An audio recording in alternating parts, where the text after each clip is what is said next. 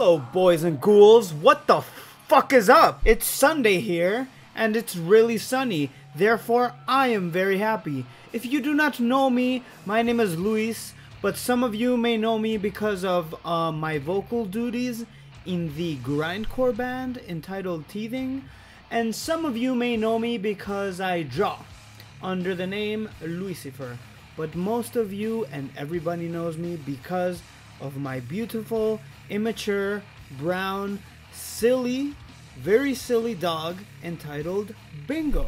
Anyways, enough about me, enough about Bingo. Let's talk about Leon Del Muerte, who fucks around with everything from his current bands Lightbreaker, Terrorizer LA, Murder Construct, Impaled, to his former bands such as Exhumed, Phobia, Nails, Intronaut, Nausea, D.I.S, and he also does a lot of recording engineering with Beastman Audio. But let me shut up so you can get along with this episode. Without further ado, please check out my conversation with Leon.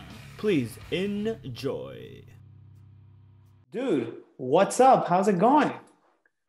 Not bad. Sorry for all the goofiness there. Not at all. Still early in the morning here. I know. What? It's 10 a.m., right?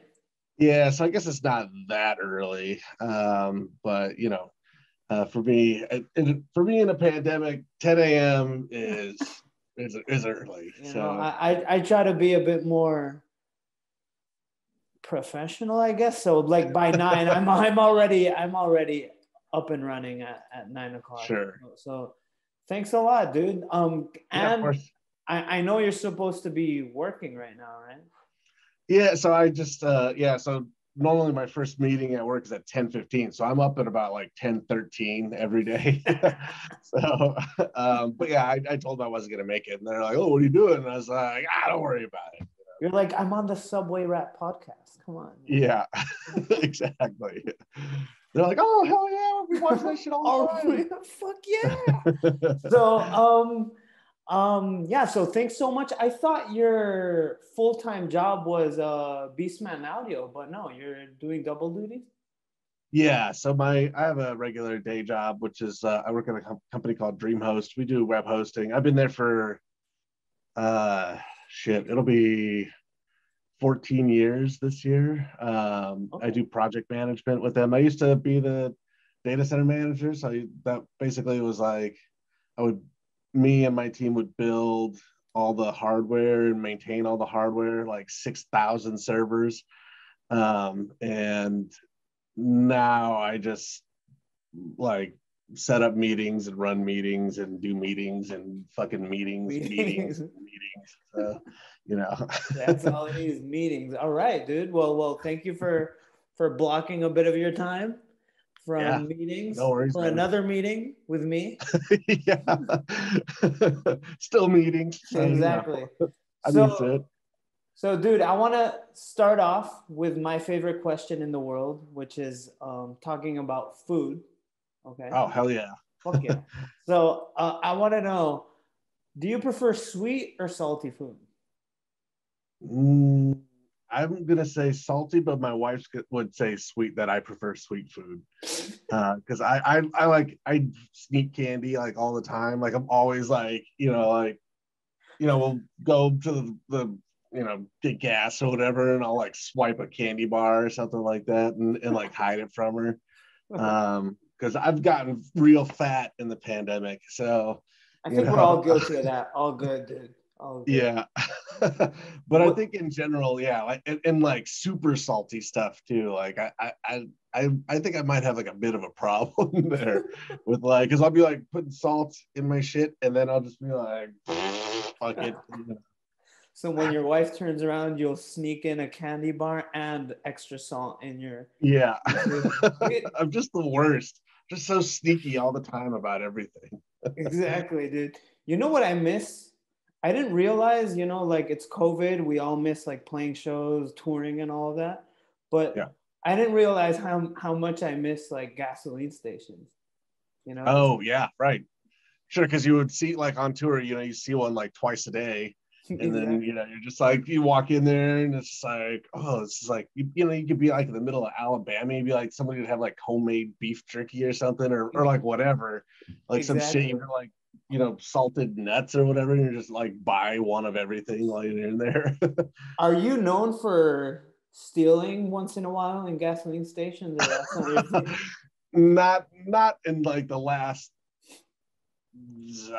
maybe not in the last like decade, but that used to be my thing. I don't know why. Like I was always I do know why. It's because like my early tours, we were broke as shit. So I would try to steal right in front of the cashier. Like I put my hand on like a candy bar and then just kind of like slip it into my hoodie, like like Yeah, fucking yeah, like into my sleeve and shit. Like I don't know why I was like, and it's yeah. not like I was bragging about it to anybody else. Like I was kind of embarrassed, but I just also was all like, "Fuck this, I'm hungry."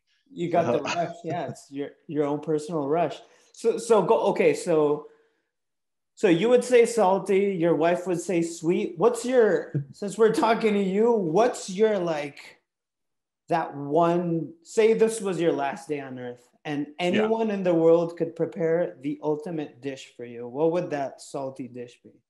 It could be Oh, even if you needed to like resurrect your grandma or something.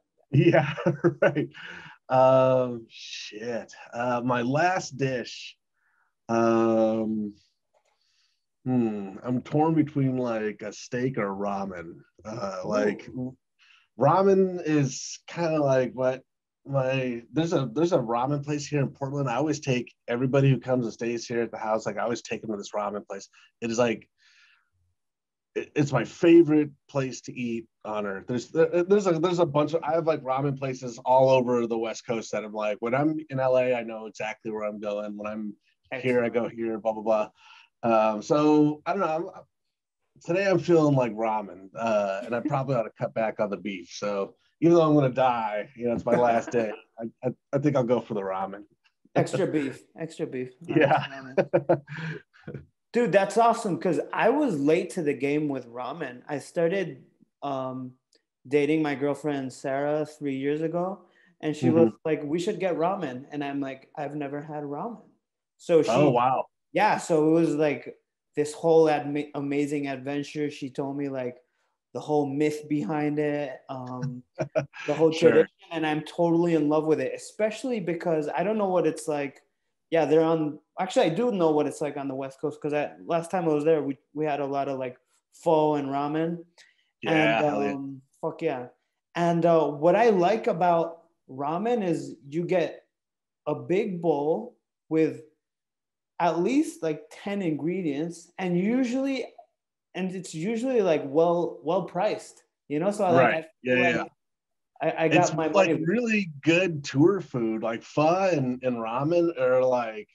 I mean, I tend to like extremely spicy food, like extremely spicy. But I don't do that on tour because I don't want to, Yeah. mix spicy and drinking and shit my pants on stage or something. But like it's if you go like not so spicy on either of those foods, it's like a really good tour food. Like it's you rehydrate. You get all Totally. especially if you drink a ton of beer and stuff, you're all dehydrated. It's like, oh, you get to rehydrate with the ramen or the pho. It's economical, so you can get a fucking like a oil drum of full of pho for like $6. So it's a almost perfect tour food, other It than you is. can't eat it in the van. Yeah, it is, and it's just anything extremely warm. It just feels like you're at home for a bit. Oh yeah. Yeah, right. All right. It brings you back for a moment. Exactly. Okay. So we're going for ramen. Okay. Yeah, So oh, and you want to shout out that place in Portland? What's the name? yeah. It's called KO's Ramen Bar. They're like the only business I follow on Instagram. Like, I'm always like liking on all their pictures and shit, and they're always posting like, oh, we're doing this tonight. I'm like, oh yeah, hell yeah, I'm gonna be there. Fuck yeah. Is it like um is it like a 10-minute drive from your place, or is it like can you No, it's kind of on the across town. It's sort of a little bit of a hike for me. When I first moved here, getting it's like 5.5 years ago, I kind of like made a mental list of all the ramen places to go check out, and I basically have eaten at almost all of them. Not just the ones that were in my mental list, but like all of them, because I'm Nice. such a fucking fanatic about it. And that one there was a couple that were like pretty good, and KO's was just like they have the one thing they have that the thing they have on their menu that I love is this. It's called mala ramen. It's made with mala peppers, and Nice. mala peppers kind of numb your face when you eat. It's like eating a bag of Coke or something. So like it's a it's there it's a very weird sensation to have your mouth start going numb, but it's all they will make it so spicy that it's like you can order it, regular, medium, hot, and super hot, and the super hot is like perfect for me. Dude, have you ever had like I just experienced this recently, which is like spicy hangover. No, it's a Dude, spiced it's tea hangover. no. Like from eating so much spicy Oh, food, a spicy hangover. like you're hung over the next day. Yeah, yeah. I've had it where like under certain conditions, and I haven't totally felt out what it is.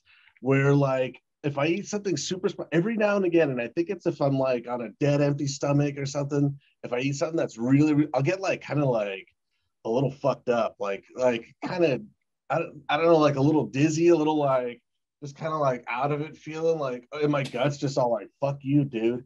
And I Okay, don't so know. It's only you happened a suffered couple from times. the spicy hangover for Yeah, sure. like immediate though. Like Oh, okay, it's immediate. Me, it's like no, the next morning I'm like, ugh. oh, the next day is always a disaster. Yeah, Yeah, yeah. especially when you gotta, get to the bathroom.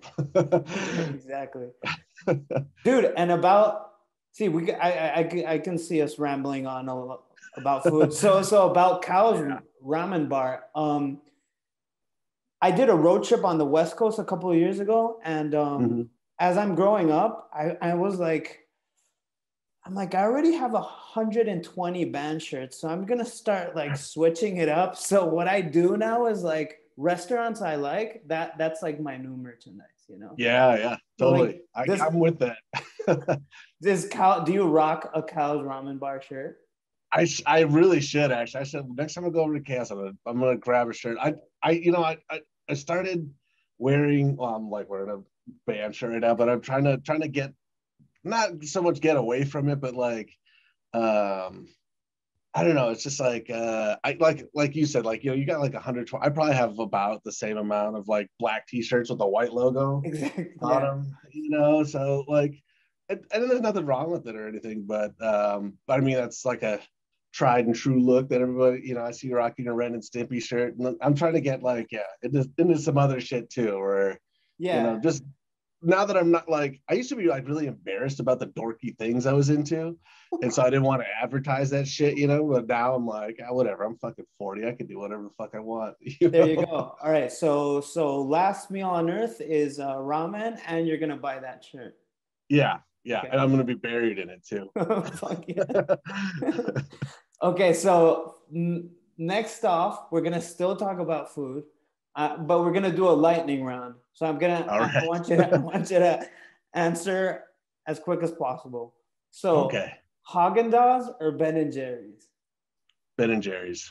Nice. Do you have a favorite flavor? Chunky Monkey. Fuck yeah. Uh, Or Chubby Hubby, excuse me. Chubby Hubby, not Chunky Monkey. Shit. Chubby Hubby. Okay, okay. Spaghetti or macaroni? Ooh. Spaghetti. Okay, peanut butter and jelly sandwich or pancakes? Pancakes. And that's a recent change. Okay.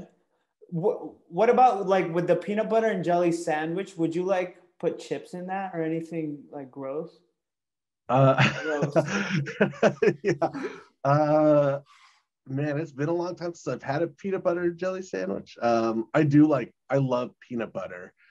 So I was like, well, I'll take it. But my wife has kind of trained me to get into breakfast food. I was never into it before. Okay. And we got a waffle maker and shit. And we're Nice. like, yeah, we're eating pancakes and waffles and shit now. So I don't know, like a big breakfasts before were kind of like, "Bleh." I don't like it literally would make me feel like gaggy and pukey, like oh god. But now it's like we go out, we get like bacon and sausages and pancakes and shit and eggs and mimosas like and yeah, the whole mimosas. nine Okay, yards, you know, the I love American that version shit. of the English breakfast. I love that shit, dude.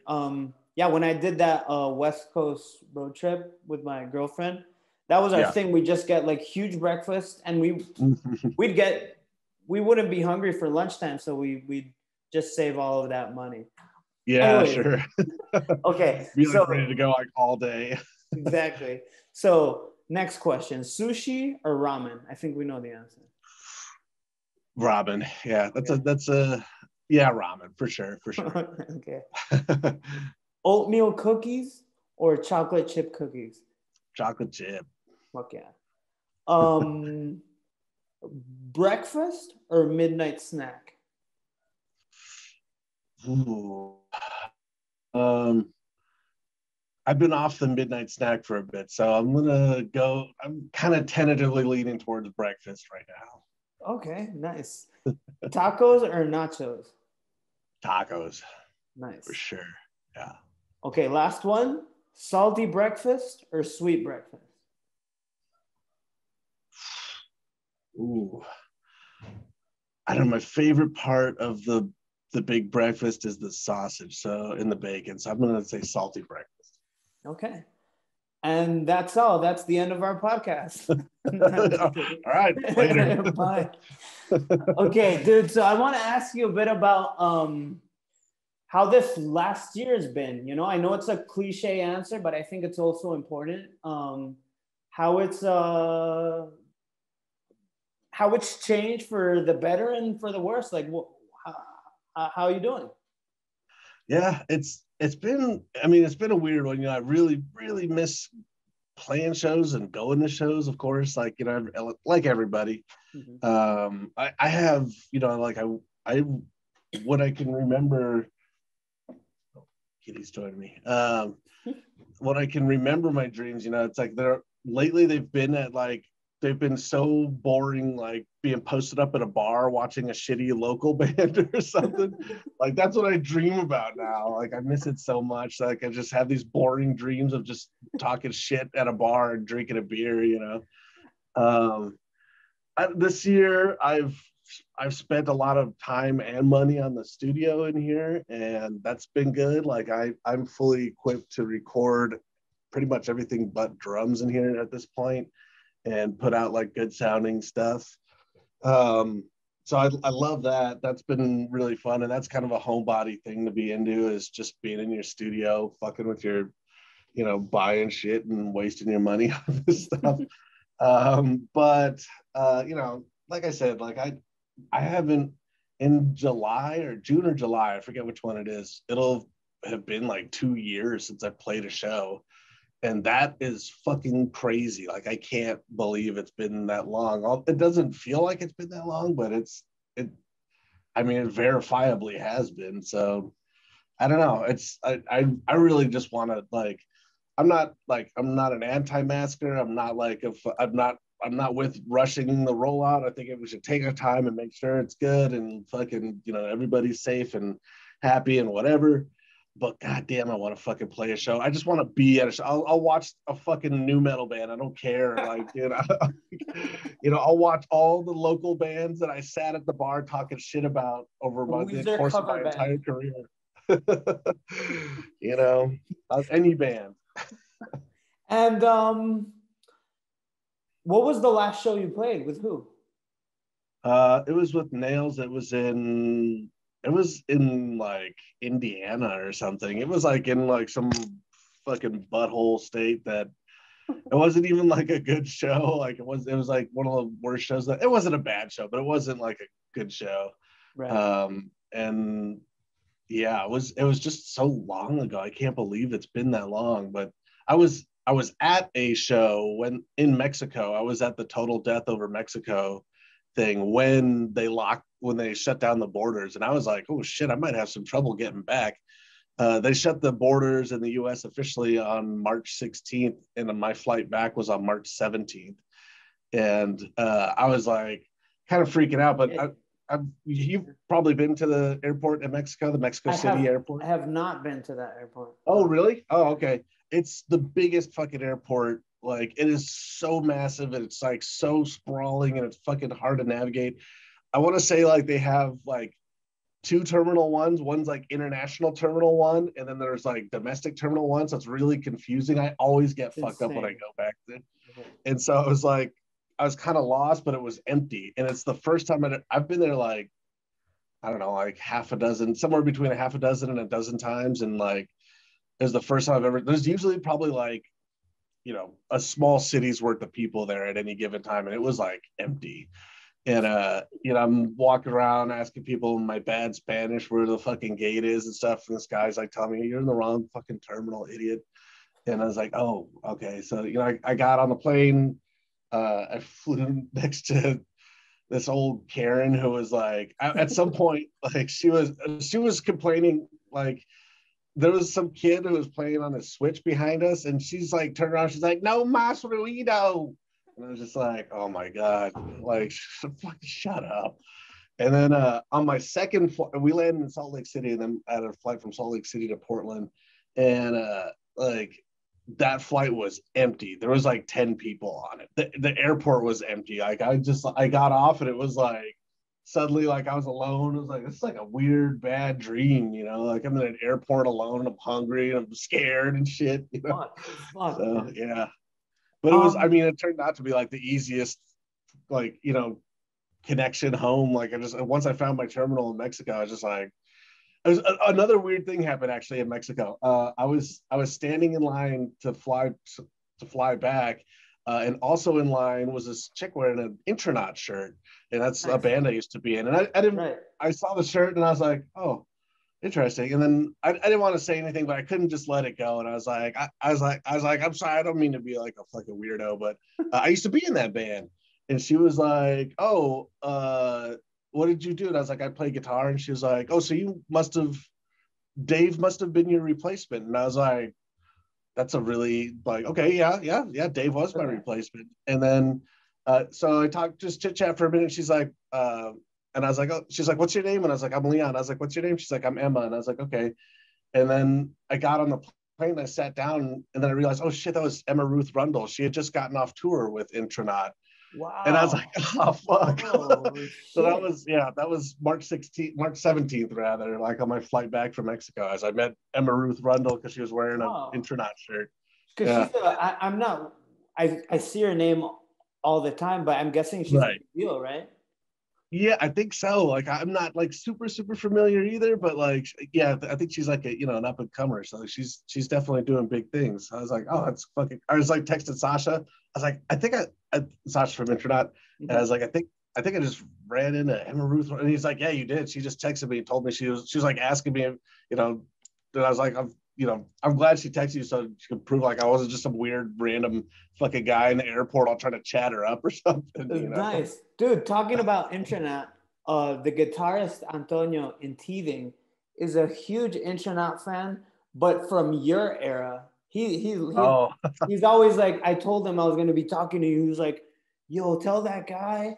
Like he started like fanboying on me. He's like, yeah, he brought the thrash element that Intronaut lacks now. Fuck Intronaut now, bro. Oh shit. And he's always wearing like an old school Intronaut shirt.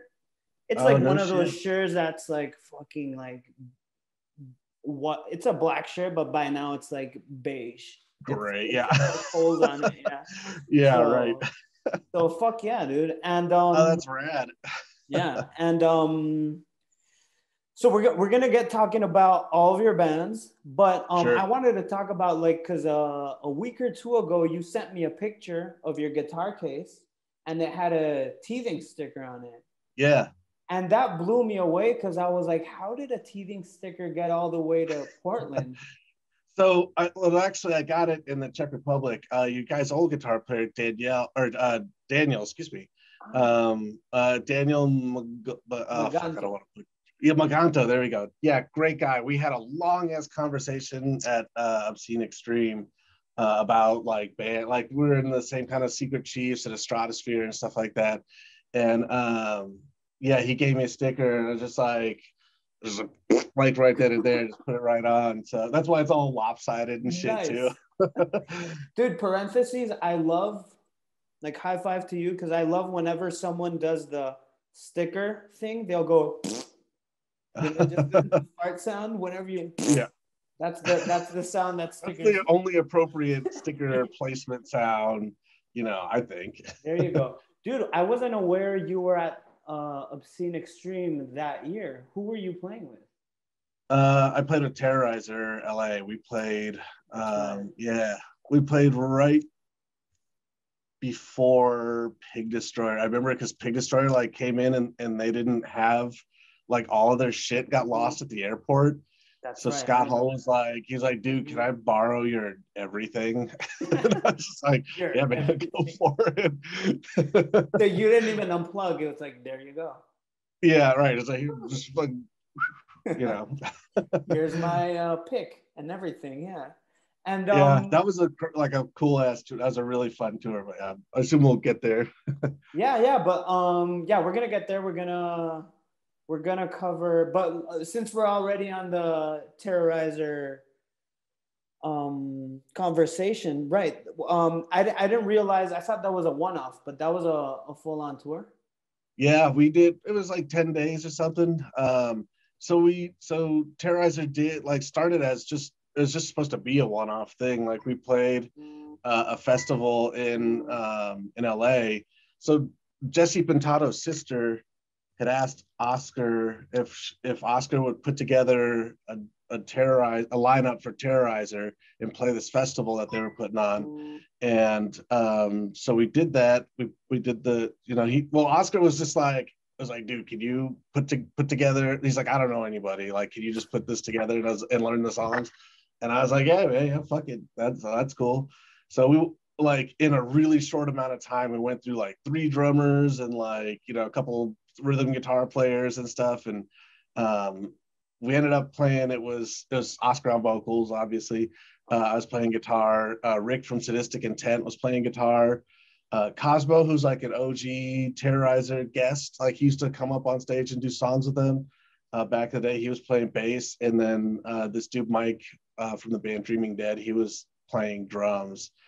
And so after that, like as soon as that show happened, we had like a month to learn those songs. It was so late in the game. And so we only actually got through like 12 of the 16 songs on World Downfall. And but immediately after I started getting emails, people are like, hey, we're doing this festival. Like, would you guys play this? And Luke from Doomstar Booking, yeah. They were like, are you guys interested in coming to Europe? And we're like, fuck yeah. And Rick couldn't go. We'd play a couple more shows with Rick, Badass Weekend in Texas and a couple others. And we played up here in Portland. Actually, that was our second show. But Rick couldn't go to Europe. So we're like, fuck, we'll just do the 4-piece thing, 1 guitar, which I'd never done. I'd never been the only guitar player in a band. I was fucking nervous. Those songs are not like, difficult, but they're legendary. And so, right. You don't want to fuck them up. and it's like, and I did. I fucked up really bad at Obscene Extreme. It was like at the very end, we're finally playing Dead Shall Rise, da-da, da-da, da-da, and I just ring out on that bad note. Yeah, it was so embarrassing, and I was like, that was my biggest. I mean, and I was actually nervous. Like I don't usually get very nervous. Like I'm not like a nervy. I still have I get hyped up and I'm like ready when the show is good and everything, but I don't usually get like very nervous. And I was fucking nervous at that show, just looking out at that stage is big. There's fucking like at least like 5, 6, maybe like 10,000 people out there. And then I'm about to play these fucking songs that everybody knows every single fucking note of. And I'm like, I start like freezing up, like, oh fuck, dude, oh god, I suck, like, oh, I can't do this, But we got through most of it pretty good. But yeah, I did fuck up. I had to ring out that wrong note, and you could see everybody on stage like look straight over at me, and I just saw, fuck, whatever. Well, that doesn't ring a bell. I saw that show, and you guys fucking killed it. So my recollection of that is you didn't fuck up. So rad. Right. So I wasn't aware you kind of put everything together for Terrorizer LA. I mean, I don't want to, take all the credit. Like it, Oscar wrote those fucking songs and shit. Right. So, but kind of like he was just like, he kind of let me take the lead because he was like, more people in the scene right now, and who could handle this, and the drumming was like the big thing. Of course, it's like most people could play that stuff on guitar and bass, but the drumming is so out of control. It's like getting the right drummer was kind of crucial. And Mike is a great drummer, and he was with us for a while, and like then he couldn't do a show with us also up here in Portland. And if you're familiar with the band Cartilage, their drummer Adam, he'd been hitting me up, and he had told me at some point, he's like, hey, if Mike ever can't play a show, let me know. I know all those fucking songs by heart. And so I was like, we had like a month before the show, and I hit up Adam, and I was like, dude, Mike can't get to the show. Like, what are you doing? And he was like, oh, I'm good to go, man. And I was like, all right. So he starts, he's like, what's the set list? I was like, just play World Downfall. Like, that's the set list. We're playing it in order, fucking song 1 through song 16. Just learn the set like that. He's like, all right, cool. I was like, can you send me some videos? And like, because I kind of was like, Adam's really young. And when he started playing with us, he was like 22. And I mean, Oscar's in his 50s. I'm 40 something. Cosmo's 40 something. Right. And like, so, we have a bunch of dudes in the band that were like twice Adam's age. And so I was like, that wasn't that I didn't trust him, but I was like, I just want to see your progress. I would be irresponsible if I didn't. And he was sending me videos. And we had one rehearsal with him, and then we played the show the next day, and he fucking like just killed it. He was so good. Nice. He was so fast. Like there's parts of that set that like are really difficult to down pick, like the whole thing on guitar. And he was playing it so fast. I was like, turned around, I was like, fucking Adam, relax, dude. Like, so he like, I mean, that we played that set in like, it was like World Downfall, but on 45 or something. Like it was like, it was so fucking fast. And then like we had to tell him eventually, I was like, dude, you got to chill just a little bit, like just take it down like one notch. So he was like, all right, I'm going to start, 1 foot in all these blasts. I'm going to just do it just like Pete. And he was still too fast. I was like, God damn, this kid is so good. So we haven't played a show in like 3 or 4 years at this point, but if we ever do, he's the guy. So. Were there plans on playing more shows? Yeah, I mean, we've played up until the last show we played was in LA, like maybe it was like 3 years ago. It was we opened up for Doom, so it was Nausea played too. So Oscar did double duty. So it was Nausea, Sissy Spacek, Terrorizer, Doom, which is a fucking sick show. It was like at this place called the Echoplex, and it was, I don't know if it was sold out, but it was big. It was a big fucking show. Kids were fucking just ready to go. It was like one of the best shows I've ever played. So nice. Awesome. Were you playing in Nausea at the time?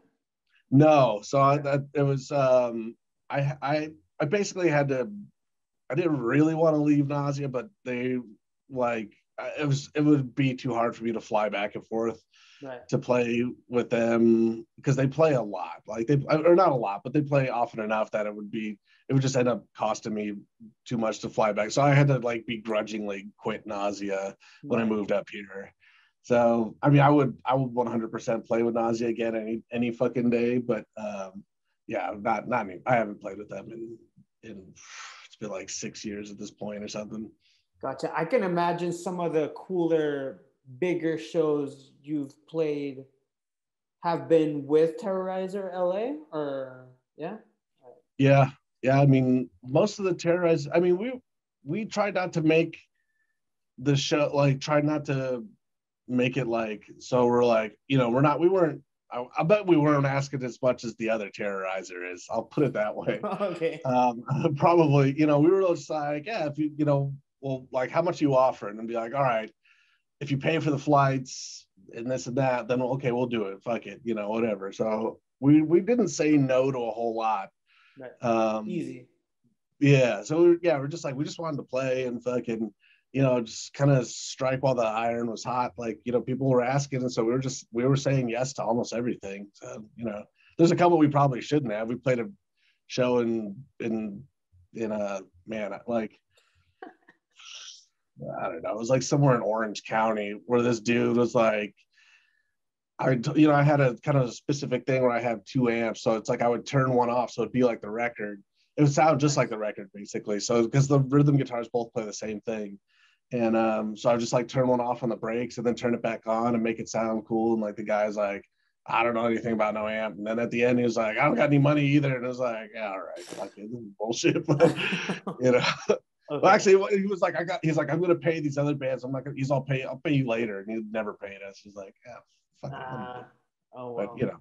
it's. I mean, when you're just trying to get out there and fucking play, that happens. So. And did that ever work out with Luke with Doomstar?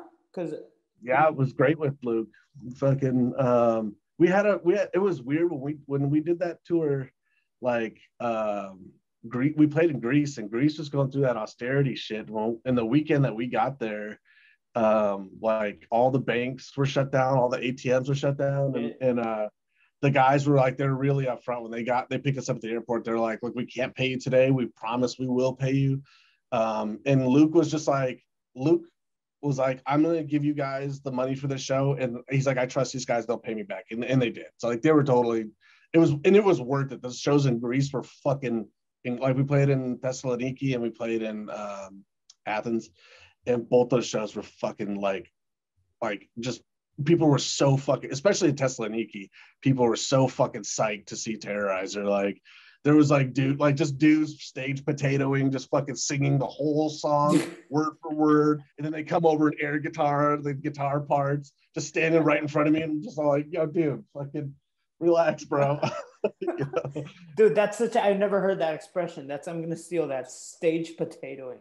Great, when you got the guy who's just standing on the stage, fucking, yeah. You're just like, you're gonna jump off. You're gonna be here. Yeah, right. He's just there to hang out. He's with the band, He's cool. Yeah, it's one of us, dude. So continuing with the grinding bands, let's talk a little bit about Phobia, because Phobia is one of like my favorite grindcore bands of all time. So, sure. If I recall,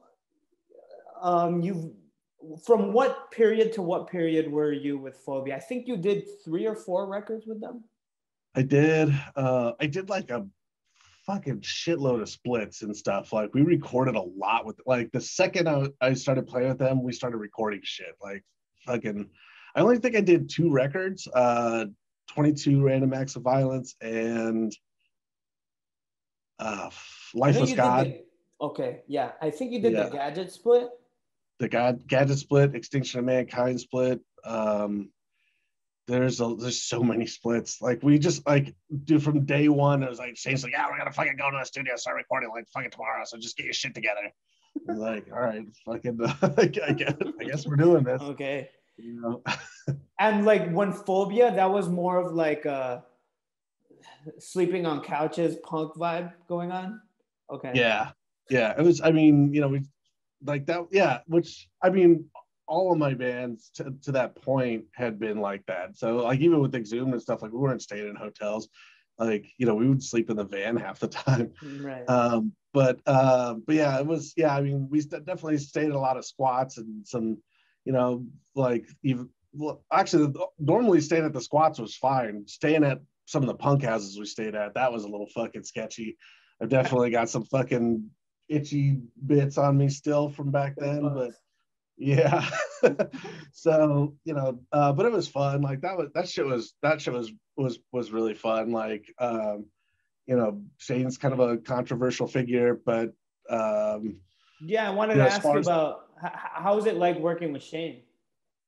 Me and Shane got along pretty well. There's only one time that he ever was gonna punch me out, and that was when we were like in New York, like waiting for a promoter to show up. This is like we were like, I don't know, like on Staten Island or some fucking thing. Like it was gonna not be a good show, and we were sitting around there like I have this weird thing, and you could ask like fucking Harv from Exhumed or anybody I've ever been to New York with, and they'll be like, dude, Leon is the worst when he's in New York because I want to eat all the food. I want to go to fucking like the Jewish delis, get pickles. I want to fucking, I want to find all the fucking like every New Yorkie. I want to get the fucking, the cheese or the cheesecakes and shit. Like I want to do all that New York shit when I'm there. So like we're sitting around for like 3 hours in a parking lot waiting for this dude to show up.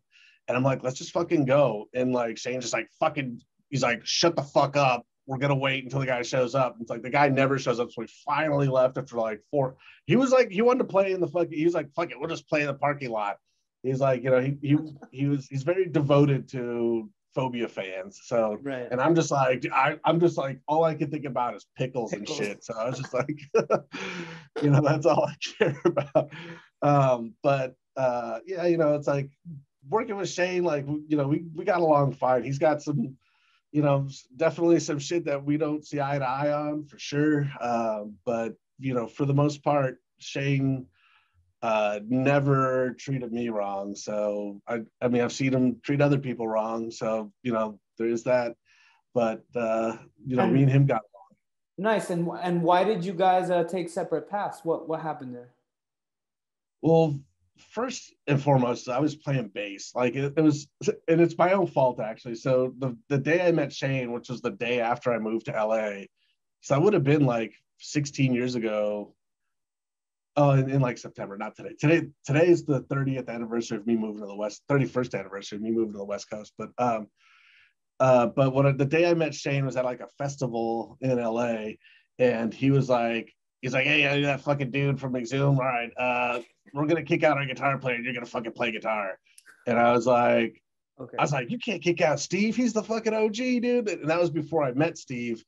And then when I met and played with him, I was like, fuck, this guy sucks. And he's a pain in the ass. He's a terrible guitar player. Like, I'm talking a bunch of shit right now. All good, dude. He was, I mean, he's just a grumpy fucking dude, and he's hard to be around. And I was like, man, fuck. So I settled for playing bass, and it's like, I'm not a bass player. Like, I don't fucking know. I just play bass like a guitar, and then also playing bass like I care even less about what I'm doing. So I'm just like throwing the fucking thing around. Just like, whatever, dude. And you know, I had moved on to, I like fucking what Shane would probably call nerd music, and I like to fucking play nerdy shit and like little more challenging stuff. And I mean, grindcore is a thing that'll always be very near and dear to my heart. And playing, you know, simple fast songs will always be a thing that I'm into. But you know, Phobia has like a rotating cast of people, and they don't need me. And you know, it was, you know, it wasn't like goodbye forever. It was just like, all right, I'm doing my thing now, you do yours, blah blah blah. Gotcha. Okay, yeah, that makes sense. And this is a perfect segue to talk about more nerdy stuff. Okay. Because let's talk about Lightbreaker, because I feel like that's your baby, right? Yeah, I mean, I'm almost embarrassed to talk about it because it's something I've been working on for so long, and like there's been no output whatsoever other than like a 3-minute teaser I put out like 2 years ago. It's like it's a record that's been done for, it's not done. It's actually not totally done. It's waiting for my wife to finish her vocals and the one other vocalist to finish their stuff. It's tax season. My wife's an accountant, so it's kind of hard for her to break away and finish her shit up. She also was dealing with like this huge thing where one of her clients like merged with another company, and she had to do all of that. Like she was did the merger, you know. So so it's really really close to being done. It's just kind of me flexing a little bit different musical muscle, like trying to, you know, there's like a lot of like orchestral stuff. And I started actually studying guitar, like back when I was still in LA. I studied with this guy, Jason Schimmel, is like doing theory and stuff like that. And trying to, because I realized that back then, like I was like, man, I've been playing guitar at the time, like 8 years ago, for like 20 something years. I was like, I fucking feel like I suck for having played, and I really want to start focusing on my playing and just like unlearning really bad habits and stuff. And then I moved here and I studied with Sybil Grace here, and she's just like this super shredder. She's like this incredible guitar player. She was like showing me all these techniques for, you know, because I was like playing like a fucking caveman, like trying to crush my guitar while I'm playing. And she's like, you're never gonna play fat. Like on day one, I went over to start studying with her. she's like, here, just run the scale and just keep running it faster, faster, faster until you start fucking up. And so I'm playing the scale, and she's like, all right, you're about 360 BPM. And I was like, I'm feeling like, yeah, you probably don't see that every day. Fucking three. And she was like, well, actually, she's like, you're kind of like like Shredder is like 600 BPM, and like your Virtuoso is like 1200 BPM. Like she's like 360 is like it's pretty whatever. And I was like, Actually, God damn, yeah. Like, God damn. All right. So, she didn't mince her words with me at all. She just was like, you're bad at this. I need you to start doing it like this. And so I'm still like, I haven't been taking lessons anymore, but like I still am trying to learn how to just like have better techniques. I don't ruin my hands. Like at this point, it takes me like an hour to warm up. My hands are kind of fucked up from bad technique. So, it's important to. I mean, I sound like the oldest fucking fart ever right now, but like it is really important to like just not abuse your hands if you want to fucking play guitar into your 50s and shit. Dude, something that for sure, like something that caught my eye was when you were talking to Ellis about the lyrics for this album, which are very, very, as you said, like very nerdy, very sci-fi. It's a sci-fi story, basically. Nice. Yeah. And like, but are you is this like, I want to know about your background with like this. Is this from like reading comic books, from watching movies, from reading novels? Where does this from reading novels? Oh, okay. Yeah, I like read a lot. It's weird that I never got into comic books because like all the Exhumed dudes are all into comic books and shit. And but I never got into comic books, but I read like a lot. I mean, when I say I read a lot, it feels like a lot for me, but I read like 20 something books a year. Big thick sci-fi novels and shit like that. I also read like I kind of have to have a thing where I do like a big sci-fi novel, and then I have to read like a biography or something, like a palate cleanser. So it's like, I mean, I've read like, books from dudes I don't give a fuck about, like the dude from Rat, like, Stephen Pierce. Yeah, I've read his book. I was like, yeah, fucking, it's like, I gotta like get the sci-fi. Like, I won't enjoy it as much if I don't fucking just take a break from it. So, Gotcha. So every other book will be like a biography, like some rocker's fucking biography, and dude, but yeah, tons of sci-fi books. Yeah, I do the same thing. Like, for some reason, I feel very like dragged to like autobiographies. I'll read anyone's autobiography. Like, yeah, same. Yeah, man. Have you read the NoFX one? No, not yet. I'm sure now. Dude, that's on the list. Yes, that's gonna it's. And is that like the Fat Mike story or something? It's all of them together. It's like the 4 original, and I believe the 4 OG members, and they're all still. It's like an autobiography. It's all intertwined and really well like written. Gotcha. And it's not what you expect because there's a lot of like death and drama, and so it's not all just like farts, poppy happiness. Yeah, exactly. I got the impression you're more on the like sci-fi novel. Yeah, in movies too. Like I watched in TV, like I've read the entire Expanse series before the Expanse TV show came out, and I mean it's not all done yet, but yeah, I'm at book 8, and the 9th book comes out this year sometime, and so it's funny because like I'm watching the Expanse and like talk about it with friends of mine. Some friends of mine who just started, they're like, the show kind of sucks. And it's like, yeah, it's funny because in the book, this part of the book sucks too. So it's like the first 3 are fucking great. The second 3 are bad. And then the last 3 are like pretty decent. And so we're getting into the last 3 stuff now, but like we just got through the middle 3 with the Marco Inaro story, and like, oh, it's so boring. So fucking boring. So. Dude, and what do you find is like best for you to read? Is it at night? I read usually just before I go to bed. In a pandemic, I read just before I go to bed. But like, when I was traveling a lot, like I would go to LA all the time, and for work and for band stuff, and like, being on a plane is a perfect time to just get through a book. I like travel in a van, like in a plane, whatever. Like when I'm traveling, I tend to read a lot too. It also makes me sleepy. Like I really like reading, but like, it knocks me out too. So it's like I sleep a lot, and like, especially if I'm in a van, some people call it time traveling, where you fucking get in the van, then you knock out, then you wake up at your destination. You're like, oh shit, well, we're here. Exactly. It's like and have you made the jump from to ebook, or you still keep it old school? Yeah. I'm fully with my Kindle. Like I don't. Okay. There are, like my father's like a total purist. He would never in a million, like I think I bought him 2 Kindles by accident. And he's just kind of like he'd be like, thank you, and then like kind of later on he'd be like, how's that Kindle? He's like, I haven't even turned it on. Like he's just an old school book reader. Maybe you need you just need that, like, next time you give him the 3rd Kindle you give him, make sure you like rub an old book on it so it has that old book smell, Yeah, right. Dad, So it smells all musty and shit. Yeah, exactly. Dude, okay, great. Let's talk a bit about your jump from, because you lived in California for the longest time and you moved to Portland, Oregon a couple of years ago. Why the jump? I mean, so me and my wife we're trying to buy a house in LA, and the LA housing market was like, I'm not trying to like, this would have been way out of our budget. I'm not trying to brag, but like we were looking at like houses that were $500,000 that were fucking shitholes.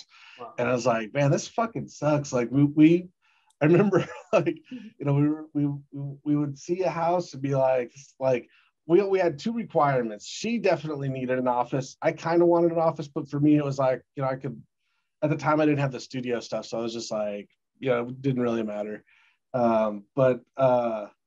So, we had to have like at least 2 rooms and, kind of separated. Cause I do have my computer and I play video games and shit too. So, which is loud as hell. And so, we had these kind of minimal requirements. We wanted to have 3 bedrooms. So we would have a bedroom and then each of us have an office. And then like my office would also be like a guest room if we had people visiting from out of town or whatever.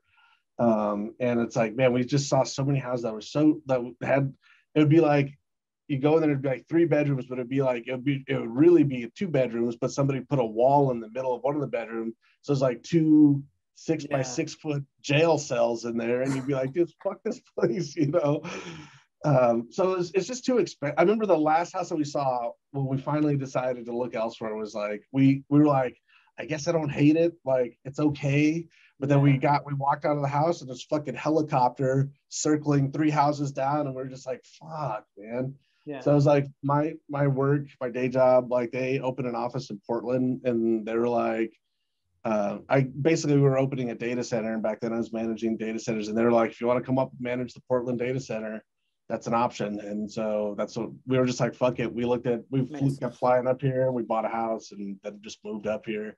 And there's a lot of things I miss about LA. There's, the food is better there and there's more of it, and stuff like that. And Portland's kind of a little whitewashed a bit. Like it's, it's not a very diverse kind of place for food and for anything else either. But it's not the worst place I've ever been. So it's nice. It's a little small townish for me. Like I like cities and stuff. Okay. Yeah, I can kind of relate because I did a similar thing. I was looking at houses to buy in the city of Madrid, and it was just money wise, it didn't make any sense. Sure.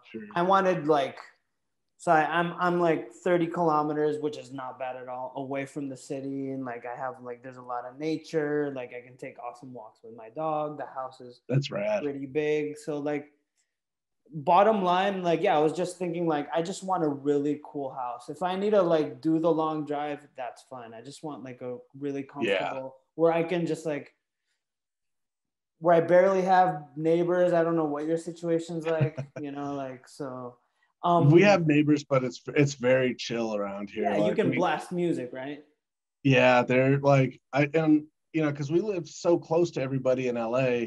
I'm always because our neighbors are very friendly. Like on the day we moved in, they just showed up and like, hey, here's a directory of everybody in the neighborhood. It's their email address, their phone number, their address. Wow. If you ever need, and they throw 2 parties a year where everybody goes from house to house and shit. It's very Leave It to Beaver here in the best possible way. But Dude, yeah, wow. so I'm always asking them, like, when we first moved in, I'm like, is it too loud here? Like, cause I would play my guitar through like my stack of amps and shit here, Right. and they'd be like, I didn't even know you were doing that shit over there. So I was like, oh my god, this is fucking amazing. We got Perfect. Yeah. trees and shit, so separating us. So yeah, it's great. Fuck yeah. Dude, something every time I hear Portland, Oregon, like something comes to mind, um, which is the movie Green Room. Have you seen that movie? No, I haven't seen it. Did Uh-huh. that take place in Portland? Yes. I No believe shit, so. really? Yeah, I yeah, didn't yeah, know yeah, that. yeah. It's Oh just fuck, about I gotta watch it now. yeah, man, it's fucking the premise without spoiling anything is a punk band showing up at a squat and it's full of Nazi skinheads. So Right. that's yeah. Yeah, I've seen. I mean, I've seen the trailer and stuff, and it's one of the ones that, like, I don't know. I don't know how I haven't seen it yet. Honestly, Yeah. like I'm just fucking. So now I got okay. So after I finished the book I'm reading right now, I got No Effects, and then as soon as I'm off this call, I got Green Room. There you So, go, dude. so I'm making lists in my head right now. And Shit, I I got. got Chaos Ramen Bar, so all good. Yeah, right. If you come out here, we're definitely going there. Like Fuck we will yeah, fucking yeah. dude, for sure. That's yeah. If whenever COVID goes away, that's like my big thing is like road trips with my girlfriend. So That's definitely awesome. we'll be in touch if we're able to. Yeah, absolutely. Come and stay here. We'll do a ramen tour or Fuck whatever. yeah, dude. Dude, so next I want to talk about your time in Exhumed. I know you're still great friends with Harv. Harv has become a great friend of mine throughout the years. He just guested on our latest album. So that's fucking Nice. cool. And Yes, I saw that actually. Yeah. yeah, dude. So have you I know you've been yeah, on and off with Exhumed. Yeah. And just tell me a bit about those years. Like I think you cherish them a lot, right? Like Yeah. it's Yeah. It was like, so when I first met those guys, I was playing in my local band, which was called Infanticide. We were the only band in Pinole, California, and we're a death metal band.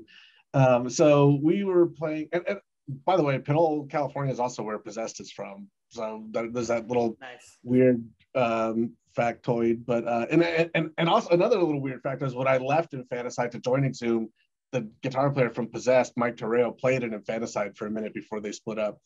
Nice. But anyway, so Infanticide starts playing shows, started getting a demo out. We started meeting people. I'd seen Exhumed a few times, opening up for bigger bands. I thought Exhumed was like this big band. I didn't realize that they were just like these local dudes, like from San Jose. To me, like at the time, from Pinole, which is like around Berkeley, um, to San Jose is like probably like an hour drive, 45 minutes or something. That seemed like a really far fucking way to go. So I was like, to me, like San Jose, I thought San Jose might have even been in like Southern California. It's absolutely not. But it was, so anyway, so I think we played on a radio show, and some like Harv was there, and I think Ross was there. And man, some of the details are a little fuzzy, but I think I got Ross's number or something. And we started talking. Then I started talking to Harv all the time too, and we made like plans. Like, okay, you can you drive down to San Jose, stay on Harv's floor, we'll hang out. We just would go fuck around and see movies and shit. And like we went out to the first thing we ever did was we all went to Magic Mountain. Nice. We drove out to Magic Mountain from San Jose, I think. So it was like a road trip. So I got to know those guys like really well on that road trip. And I was really shy and fucking, and they were not at all. So for me, it was like, like meeting these guys who are like, kind of like more friend, like the guys that I was hanging out with were a little more like kind of small town guys, and like Yeah. fucking, those guys were a little more like Loud. they were out and proud about their nerdiness and their Star Wars shit and fucking. So it was cool to meet those guys, and so we started hanging out a lot. And then, like at some point, I was at Ross's house, and Daryl, their guitar player. So I had already filled in for them once. Like I played a show because Daryl couldn't make it, and then Daryl had called up Ross, or he called up Matt to cancel another show, and Matt called Ross, and I'm sitting in Ross's room, and like Ross is like, Matt wants to talk to you, and like so like I get on the phone, and Matt's like, hey, you're in Exhumed, and I was like, oh, all right, and then like gave Ross the phone back, and I was like, what happened? I was like, I think we're kicking out Daryl, and I was like, okay, oh, sick, all right.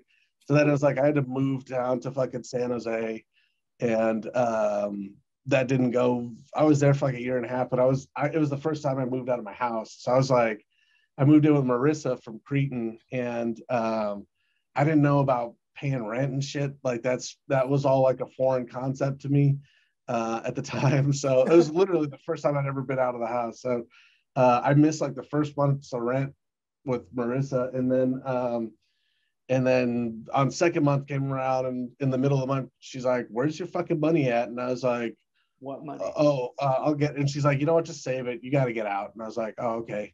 I moved in with these like Polish guys I was working with. It was super weird. And I just bounced around from like couches and shit for like a year or two. And but anyway, central to the story is I started playing with Exhumed, then I was out of Exhumed, and then like at some point I was working at Necropolis Records with Harv, and he was like, Sean from Impaled was going to play bass on this Exhumed tour. It was Exhumed, Hate Eternal Mayhem, and it was Mayhem's first time in the States ever, and or no, not the first time ever, but their first national tour of the States. And dude, so sorry. Let me cut you off for 1 second, just because you did such a great Shane impression with Phobia. If you could do Harv impressions once in a while, that would, while telling the story, that would be heavily appreciated. Yeah. You know, Harv turned to me at Necropolis. He's like, Sean's not gonna go, so you're gonna play bass. And I was like, all right. So that's I ended up playing bass in Exhumed, and that was the second time I was in Exhumed. That was like 2003. Or no, I'm sorry, that was like 99. And that was my first tour actually. And then Impaled did some tours, and then so I was still in Impaled, but yeah, so I played bass with Exhumed, and fucking yeah, and then like, you know, anytime like Harv needed somebody to fill in, I was just like, yeah, dude, this happened like in 2020. He was like, hey, Ross can only do this tour or this tour, so Ross is gonna go on the Australian and Japanese tour because he's never been to Australia. He's like, I need you to cover the tour in the bought a new bass and like bought a, you know, like a bass amp and shit. And I was like, yeah, fuck it, dude, let's fucking do this shit. I'm ready to go. And then COVID happened. So I was like, oh, fuck. And I spent all this money on this shit. But it's like, I needed a new bass for the studio anyway. But shit, know, so yeah. Right. So your time in Exhumed, you were also doing backing vocals, right? Yeah. Mm-hmm. Okay, nice. Yeah, I was like, on the record that I did all the low vocal, and on All Guts No Glory, I did all the low vocals on that. And Matt, like, that's, you know, when I've used that as kind of like my vocal resume a little bit, because Matt like really like my vocals tend to be kind of more mid-rangey, barky, like Jason Netherton-y, and like Matt was like, no, you got to go lower. And I was just like, this is really fucking hard to, you know, just fucking do it super low. And like, he's like, it's got to be lower, dude. Because that's like the Exhumed thing. It's like fucking really high vocals and really low vocals. And it came out like it fucking ruined my throat. But like, because we ended up tracking all the vocals. And like, Simon, relax, buddy. Can we see Simon? Yeah. This is my old boy. He's 16. He's almost 17. Wow. I've had him forever. Beauty. Does Simon know Harv? Yes. Yeah. Simon knows everybody. Every band that's ever been. And like Simon he just will jump in your lap and just fucking start purring and just will cuddle right up. So he's like the most social. He's more social than I am. He's fucking nice. But yeah, so yeah, you know, I forgot what I was talking about. But yeah, I was gonna play bass again. Oh yeah, so the vocal thing. So yeah, so Harv like really pushed me on the vocals. He's just like, you got to go lower, man. So it's like when I was doing them, like in my head, you know how your voice sounds different in your head, and it sounds different through a mic, and it always sounds different. But then, like, you know, hearing it played back, I was like, fuck, this sounds great, dude. And it's like I started like kind of really working on my vocals a lot more, and like trying to be comfortable playing and doing vocals. That's fucking hard. Like, Yeah, man. Dude, so yeah, the backing vocals on All Guts No Glory is fucking great, dude. And thanks, because man. you also did gore metal. I did like gang. I was in like the gang vocals on gore metal. Okay, Yeah. okay. Garage Days, Slaughter Cult. Is that it? I think I did all the low vocals on Garbage Days. Okay. Did I do all? Yeah, I did. I think I did do almost all the low vocals on Garbage Days. Man, I have not heard that fucking record since it came out. And we did a tour around it. That was fun, but fuck, it's been a long time. That's too bad the 2020 touring plans fall through. Yeah, that would have been really fun. I think it would have been rad. I haven't done like a full national tour, like a full 30-day tour I've done a lot of like 10-day tours and like, long weekends and shit like that in the last like 6-7 years or whatever. But yeah, full 30-day tour. I haven't done one of those in a while. And I was really looking forward to it. When you were in the band, was Dylan already involved? No, I didn't meet Dylan until like 2010. Okay. When we got back together, we did All Guts No Glory. We played one of our first shows back together was at the Maryland Death Fest, and me, Hammy, and Dylan and Harv all split a room, and that was the first time I met Dylan. And he kind of wasn't. He's Hamilton's like bestie, I think, and he wasn't really involved in the band yet, but he's like such a great guy that I think that they were just like I mean, his shtick is now like integral to Exhumed, I think, but like 100%. I think that they were just like, we just want to be around this dude, like let's just have him fucking be in the. He is so fucking like he's got the most understated, funny, like he's like really really understated, like super dry. I remember like one of the first things he told me, he was like, if I was a vegetarian, like, why would I eat fake chicken? Like, why don't they make fake dinosaur meat or something? Like, I'd rather eat fake T-Rex or something. And I was like, he just said it with like such a straight face and way funnier than that. But like, I was just like, it took me a second, and I was like, yes, also, but that's fucking hilarious. That's such, yeah. His sense of humor is fucking spot on, and the whole creative aspect he's brought to Exhumed, because couple of years ago that I stayed at his place, and he showed me his garage with like all of the chainsaws, all of the microwaves, all of like the guts. He's got like a collection, all of the heads. How he told me how he made all of this shit. It was fucking great, dude. And that's awesome. Yeah, dude. So all right, let's talk a bit about your short run in Nails. So that was that Indianapolis, that show you told me, the last one? Maybe it was like Lincoln, Nebraska. Fuck, where the fuck was I don't. It was somewhere in the middle of the U.S. that nobody goes to. All right. So like, was that the last Nails show ever, or they kept on playing shows? They played one more show without me. They played the Decibel thing in December of 2019. That was the last Nail show. My show was the one. So I was out in October 2019, and then that show's in December 2019. So they played one more show without me as a 3-piece with like the original lineup. Right.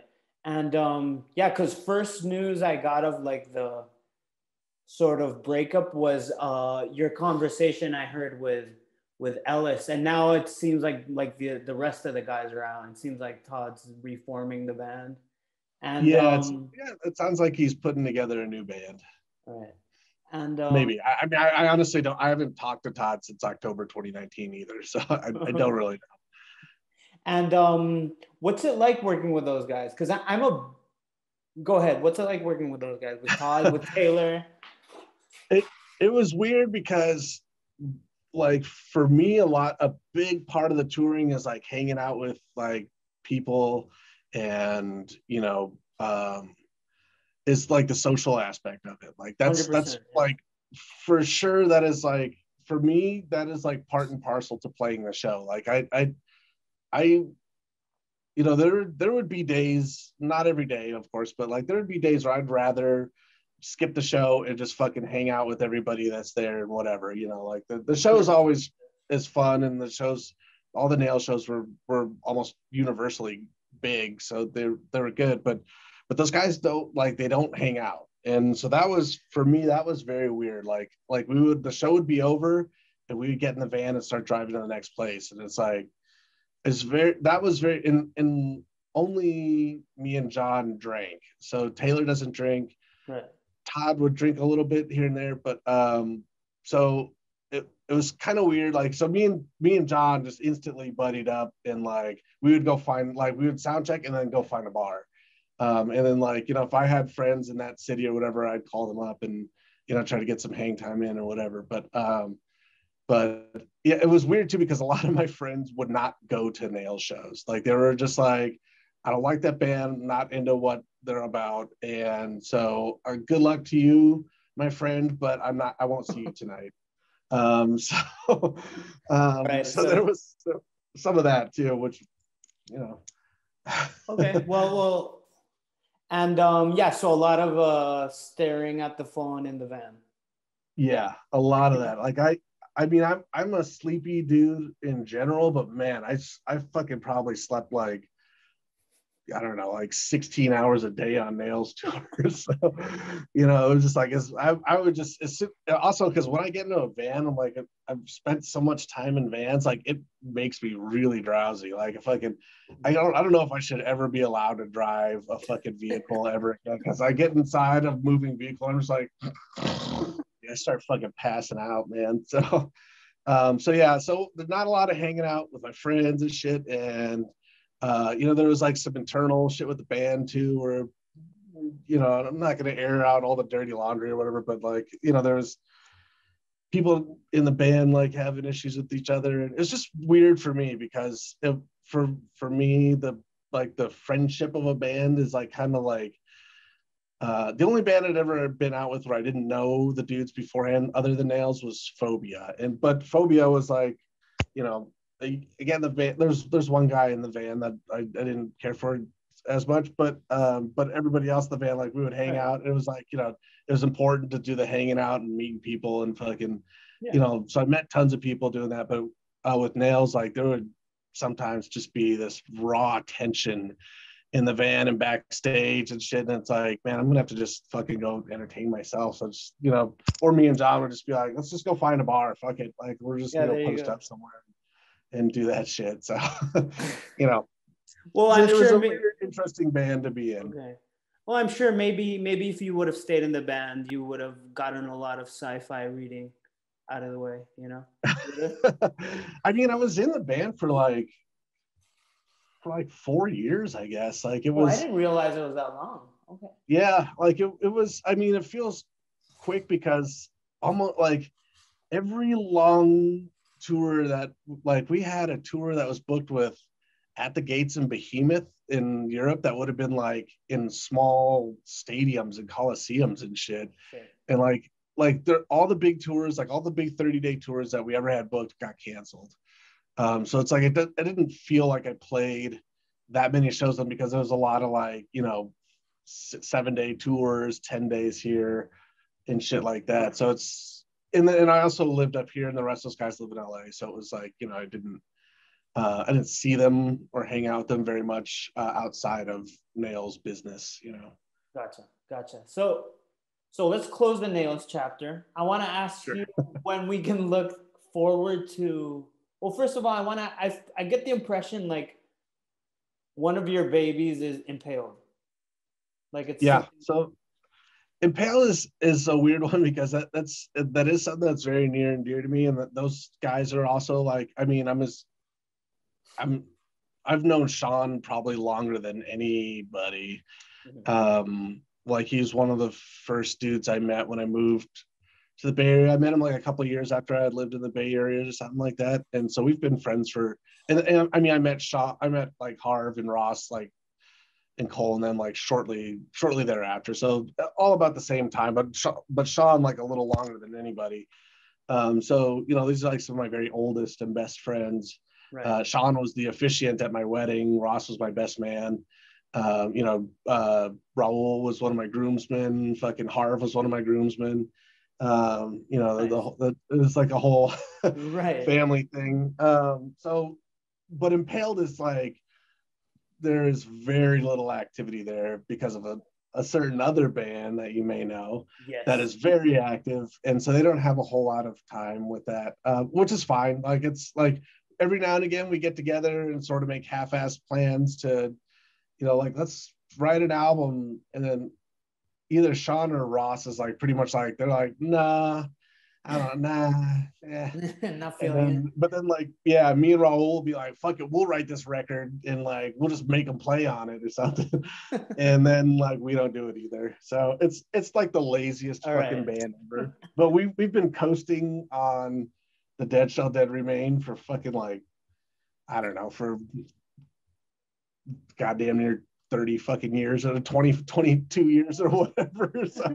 So whenever somebody gets, we get booked every now and again. We were supposed to play Maryland last year, then this year, and now we're supposed to play next year. And then we just play Dead Shall Dead Remain, and then we've been trying to get in some of the other Impaled songs but we're all so lazy that it's like, I'm totally willing to learn the other songs, but they're just kind of like, it's fine. Well, nobody cares. And it's like, okay, all right. I mean, this for me is just an excuse to fly to Baltimore and fucking get wasted with you guys. Yeah, man. Yeah. So that sounds like the perfect fit. Just like you all get along great, like super good friends from the start, and you just whatever. Let's play this. Let's not record this. Whatever. Yeah. So easy. Right. Sounds good. Yeah. And it's fun. It's like, it's those songs are so like second nature to all of us now that it's like, I mean, I'm not saying we always play them perfectly. We certainly don't. But and I will forget entire fucking songs worth of lyrics. I'll be like looking at my phone, I'll like trying to like pull it up. Like I'll like walk behind an amp and be like, oh fuck, I don't remember how this fucking song goes at all. Or I'll just be like, I fucking just like whatever. But yeah, it's primarily about the five of us hanging out. So nice. That's good. That's good to see, like the contrast between maybe what you had with Nails and what you have with Impaled. So that's fucking cool. Yeah, and it's different, but I definitely prefer I'm totally like, I'm down for the adventure. Like I was going to play with another band last year, also a bit of guys that I had never met before. Well, one guy I already knew, and then the rest of the guys I didn't know. But that obviously fell through. But it's like I'm up for the adventure, man. I'm into fucking like, I'm into getting in the van and finding out what's going on and fucking doing it. So I don't want to say like, I would never do something with like the Nails situation. I would absolutely do that again. I just, I don't know if I wouldn't do Nails again, but I would absolutely get in the van with people I don't know. And can you say what band that was you're talking about, or you can't say it? I never really discussed it with them but the band was Kadavar from Norway. Nice. They were, it was just for this, like a run in the States. So I don't want to like, I hope I'm not stepping on their toes by saying anything about it, but yeah, they have a new album out. Of course they want to tour it. I know the drummer, and he asked me if I would fill in. So nothing crazy. It didn't happen. So I would love for it to happen, but we'll see. Nice. So let's talk about the next band I want to talk about, which I think is, it's the last one, is I want to know if there's any Murder Construct stuff in the works. So a couple of years ago, I feel like I posted something on the Murder Construct page, and it kind of set off this like flurry of activity. And so I kind of felt like, up until then, I felt like, people didn't give a shit about Murder Construct. And like, I mean, we were dropped by Relapse. they clearly did not like the record. And so, which, you know, that's their prerogative. It's not like a big deal, but like I felt like kind of just demoralized about it. I was like, fuck it, you know, nobody likes this band. And then Travis would tell me every now and again, he'd be like, people ask me about Murder Construct all the time. Like, you know, I'll be at a cattle show and people will be like, what's going on with Murder Construct? And I'm like, yeah, that's just people being nice, you know, like, or whatever, or just like trying to make conversation with, because they want to talk to you. They don't give a fuck, I don't think, about Murder Construct. But it kept happening over and over again. And then we started getting mail at the Murder Construct Facebook page and shit. And just people asking, like, what's going on with you guys and shit. And so I was like, well, fuck it. Let's try. Right. So I wrote, we had a couple of songs that never came out, like that would have been for record number 2. We actually had like 6 songs for the second record. I forgot almost all of them because we haven't played them. But so I was like, okay, I have a couple songs from back then. And then I wrote a new song. And then like I just got busy with the studio and kind of put it to the side. But I don't want to say that there's not anything happening, but there kind of isn't. But I would like to do I would like to do more Murder Constructs. I just didn't know that people liked it. Now that I kind of get hit up, I mean, not by like tons of people or anything, but like every now and again, you know, like a dude on Instagram will be like, hey, do you guys have patches like Murder Construct? I'm like, holy shit, I have a fucking 1,000 of them that I never sold that have just been sitting here in my fucking attic collecting dust. I gotta fucking like pull that shit down and put it up on the site and get rid of it. But I ended up like donating tons of our merch to like a friend of mine, Rusty Reams. He put together this thing for like a homeless shelter, I think, and was like, if you guys have merch and shit that you're trying to get rid of, like, he's like, I'll take it as a donation. I donated like, I don't know, like 20 fucking Murder Construct shirts. So there's gonna be, so there's like a homeless shelter out there with a bunch of dudes with fucking end of an error shirts and shit. And Nice. Murder Construct shirts. So, you know, fuck it, at least somebody's wearing it. There you go, dude.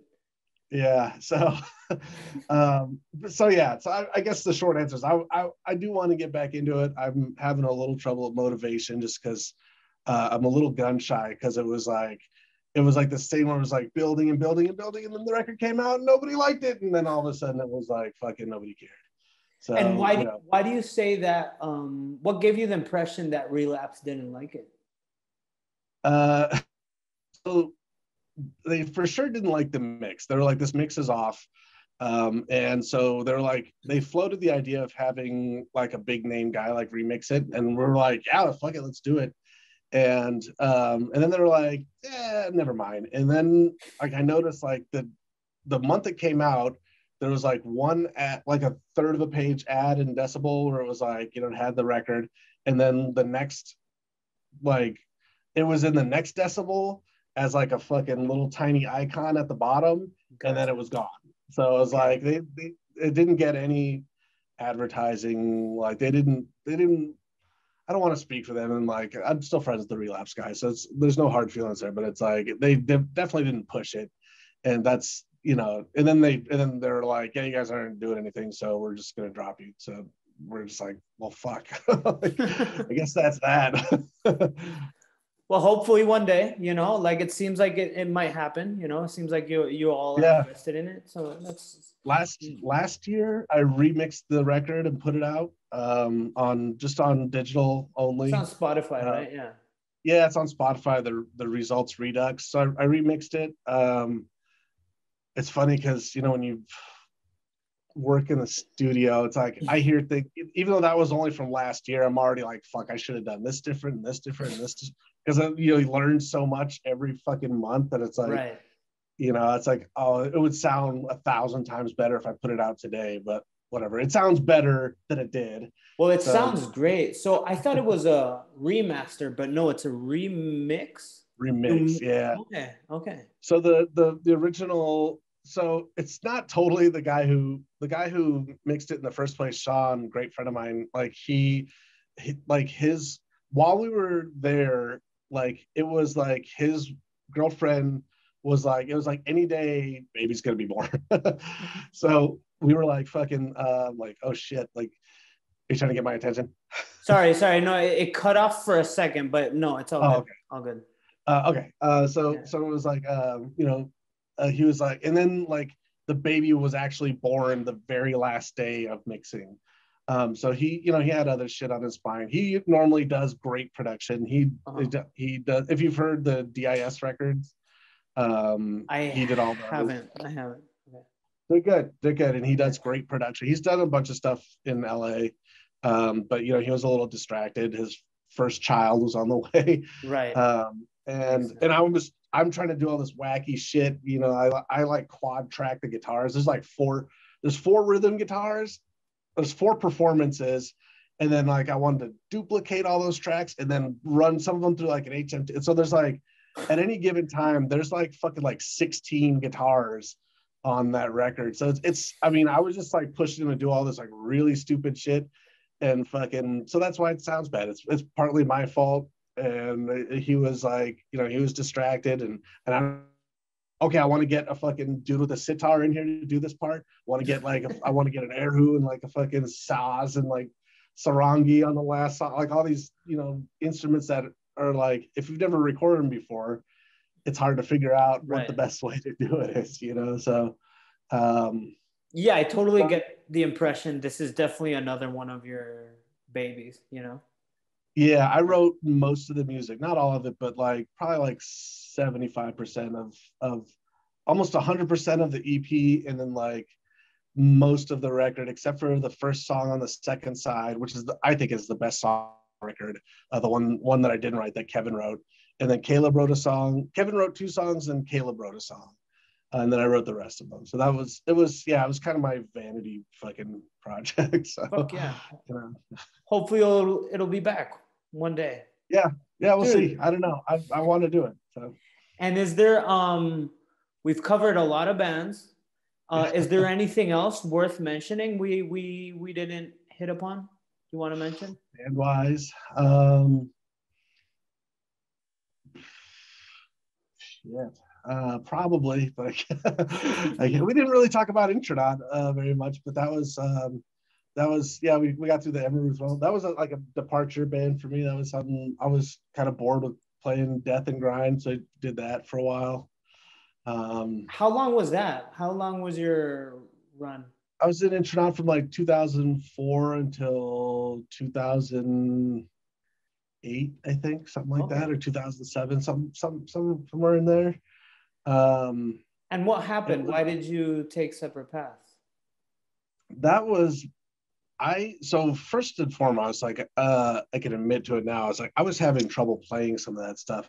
I had never really, I mean, I had written odd time music before unintentionally, but I had not really like, counting in my head was not something that I was like that familiar with, and being like 1 2 1 2 1 2 3 1 2 1 2 1 2 3 1 2 3 1 2 3 1 2 1, and like playing with a really metronomic drummer, and like just kind of have like, for me at the time, it's like it was less fun than I wanted it to be. Like I was like, like I said, I like hanging out is equally as important to me as fucking playing the show. And I was just having trouble with it, and so I started kind of being a dick and like missing practice, and I wasn't really practicing at home, and so I wasn't getting any better at it. And like instead of just like manning up and quitting, I just kind of like just got shittier until they were like, dude, you're out. So, which I mean, I fully deserve. If I was in that band today, it would be 100% different. But like, at the time, it was the right call for them to make. So. Okay, so you reflect that now and you totally get it. I've seen that happen in bands a lot, where they like one member will just like, I'm gonna rot here until you guys kick me out. Yeah, that was kind of how it was. And like I started having like kind of an antagonistic relationship with the other guys, whereas like, I was like I was just being a fucking dick. Like I don't know. When I first moved to LA, I was like such a different person. Like I was just really like I was trying to like be like I'm basically a fucking Punisher, like just being a dick all the time, and like I thought it was like hilarious to just be like a totally shitty person, and then like it wasn't until way later that I realized like, oh, nobody likes that. That's fucking like and I didn't like it either. I was like thought I was like, God, why am I like this? And it's just because it's just really insecure and just being a fucking asshole. Then you settled down, you bought a house, got Yeah. married, I mean, I settled down before that, but then I literally settled down. Fucking I got a wife and 4 cats, and so yeah. Okay, but I feel like you're really proud of those records, right? You did with Intronaut. I love that first Intronaut record, fucking Void, is like, I don't usually tend to listen to stuff that I was on that much, but I still listen to Void every now and again. Like I'll bust it out. Just is really different for me, and it was really like very interesting. Some of the stuff like, we had disagreements about like how stuff would go musically and shit, and then it was like kind of like some of the problems were that I couldn't let go of that. Like I was like I want to do stuff my way, and it's just like not an adult way to work fucking with other musicians. Right. But I do think that record, for all of the kind of like back and forth that we had, like the kind of like, I don't want to do it this way, let's do it this way, like, and then other guys would be like that too, like, no, this is fucking my thing, we're doing it my way, and it's like, all right, fuck it. Like it came out better for that. So like having like those disagreements, not all being like totally on the same page with each other, made that a better record. Gotcha. I think, and I really, really like that record. I like the production, I like the songs. Like it's a really good, like, saying that as an outsider, I guess, like not just because I'm really proud of that record for sure. So Void's your favorite then? Void. Yeah. Okay. Null was like, Null was us. Sasha wrote almost all of Null, I think.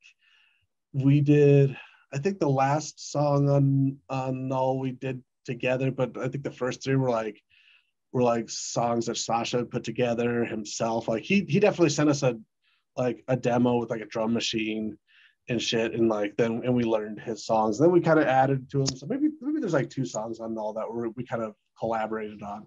But for the most part, it was kind of like his vision. But Void was like all 4 of us.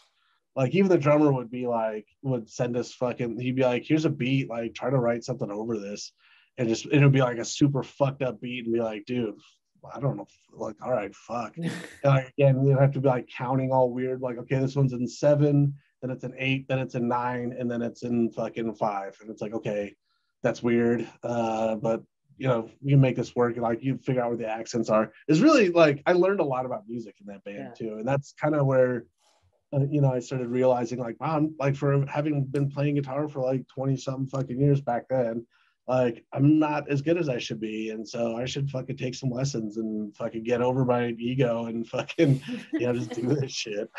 Dude, that's such an interesting way of writing, the first come up with the drum part and then everything else after. I was talking very weird. Yeah, man, I was talking to Shane from Napalm Death, and he told me they actually did that for the latest record. So I had never heard that, so it's fucking cool. Yeah, it's an interesting way to write. It gives you like some boundaries, and like it gives you a little bit of structure, and then you just kind of have to fill in. And we did that with Murder Construct too. It was like, we would just fucking get some beats and then be like, fuck, okay, that's cool. How do I make this sound like a natural riff, and not just like a drum pattern with fucking random notes on it or something, That's cool, man. That's cool. I feel like you learned a lot from those 4 years in Intronaut. Yeah. You're especially proud of it. Dude, so before we leave, I'm gonna let you get back to work because I've had you for over an hour and a half. Okay. I always end. Wow, really? Holy shit. Yeah, dude. These go so quick, man. I'm always like tripping out about it. Like, I don't do like a ton of podcasts and stuff, but like when we do, it's all like, I'm always amazed. Like, holy shit, we've been talking for I don't talk to my parents this long, Fuck. I think it's also because like, I came up with this idea of doing this podcast just because I miss maybe that social aspect of going to Yeah, shows. sure. It's fucking cool to hang out and like get to know you, even though I've been talking my fucking ass off. No, not at all. This is just like, yeah, we're watching that shitty Weezer tribute band and we're hanging out at the bar, just like, yeah, right. And yeah, so I feel like this is also like it's filling that little void I have, of like just socializing, because it's just my girlfriend, my dog, and my movies. That's it. So right. my last question is, I don't know if are you into horror films? Like a little bit. I'm not like I don't know nearly as much about as like the rest, like the Exhumed and Impaled guys. Like those guys are like infinite wells of knowledge of that shit. And I'm just kind of like, I saw fucking Hostel and it made me upset, and I haven't watched a whole lot of fucking horror movies since then. Okay, so feel free to not answer my last question, but it's pretty simple. It's just like, have you seen any cool horror movies lately? It can be new or old, or just something that stuck out. You mentioned Hostel. Yeah. What is the last like fucking I'm trying to think like what we've watched that would be in like the horror, maybe more like the thriller. Liz, my wife, she'd fucking kill me for saying this, but she doesn't like horror movies at all. So when I watch horror movies, like it's by myself generally. Okay. Oh, Get Out was the last like kind of horror movie I saw that I liked. I thought was interesting. She was on tour. That was good. And so yeah, I watched Get Out was cool. I watched a couple other things too, because I was like, this is my chance. She's out on tour.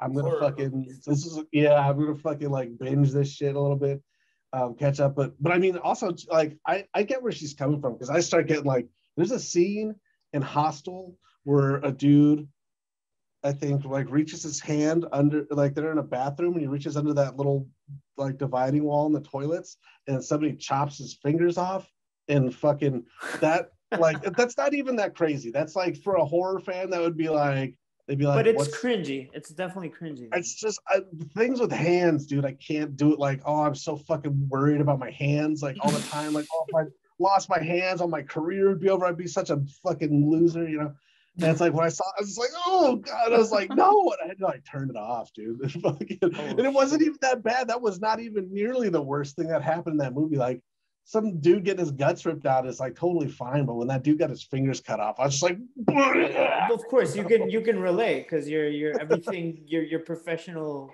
life revolves around your hands. Yeah, for sure. Right. So yeah, Get Out was the last good one I saw. I haven't seen Midsummer yet. I wanted to check that out.